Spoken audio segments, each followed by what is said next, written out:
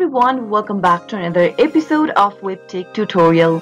In today's video, I'm going to show you how to log into EMPLive account. Watch the video till the end and don't forget to subscribe to our channel if you've not yet.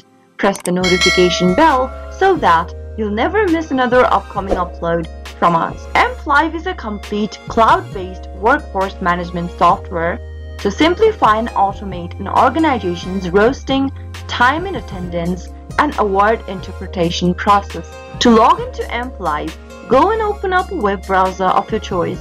In the web address bar, type in ess.emplivecloud.com and press enter on your keyboard. If you want to log in as an employee on EMPLive, then this URL will directly take you to the employee service portal. Type in your username associated with your employee account, and then on the next field, type in the valid password for your account.